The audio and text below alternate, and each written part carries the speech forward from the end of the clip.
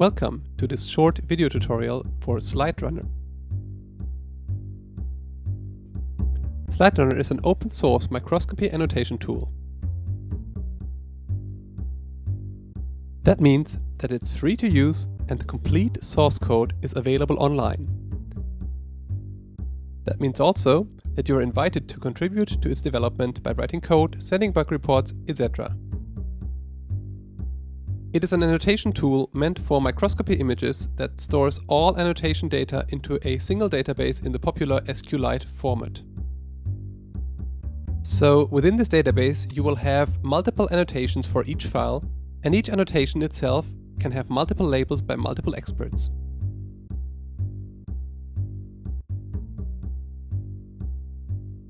But now let's get started.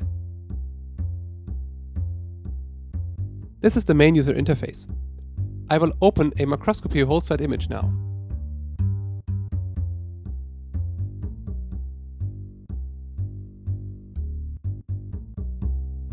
And there it is. We can browse through the image by setting the magnification, or by just clicking into the overview image.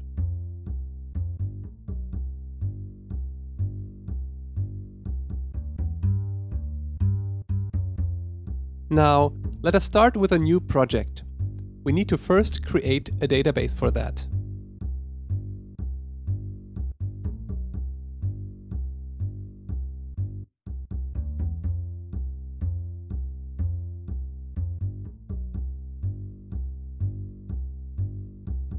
Although you can skip this step, it is sensible to add a name for the first annotator, so we know later who created which annotations.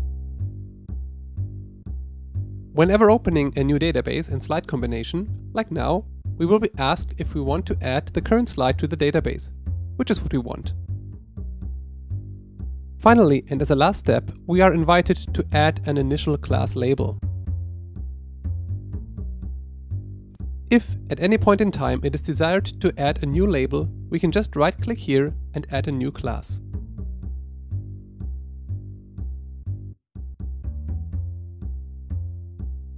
Now we're set up to start the annotation process. Let us start off with the spot annotation.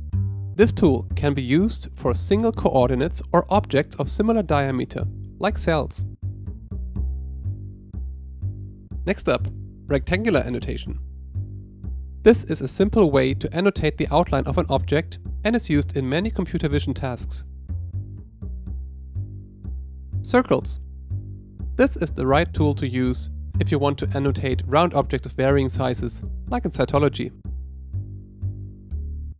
Whoops, I think this one was wrong. Right-click and remove.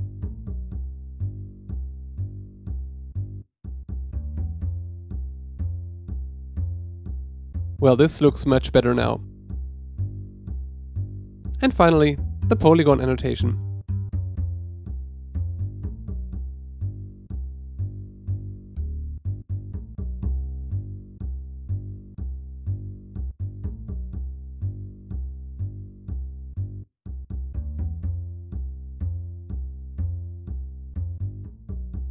And that's the end of my short introduction.